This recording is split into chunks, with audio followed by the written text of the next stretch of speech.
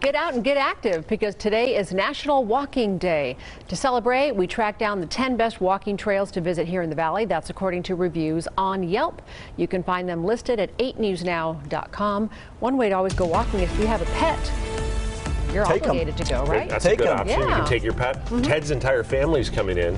Oh, and perfect. you could take them on a hike, Ted. The Florendo family hike. I thought about it, but I don't think the weather's going to be good when they come here. Put on a little jacket or something. There's going to be a lot of wind.